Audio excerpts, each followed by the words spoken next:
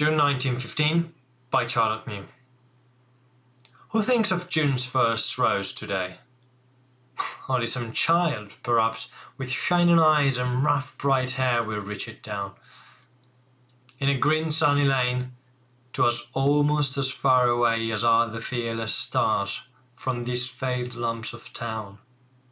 What's little June to a great broken word, with eyes gone dim from too much looking on the face of grief, the face of dread? Or what's the broken word to June and him, or the small eager hand, the shining eyes, the rough bright head? Thank you very much for listening, and I hope you enjoyed it. I will be taking part in a musical called Oh What a Lovely War, which will run from the 23rd to the 27th of October at the Royal Spa Centre in Leamington Spa in the United Kingdom. If you'd like to attend, feel free to do so. We'd be very, very happy to have you there. You can get the tickets either by getting in touch with Janet or by visiting the Royal Spa Centre website, and I will leave the links in the description and I will make the contacts appear on screen.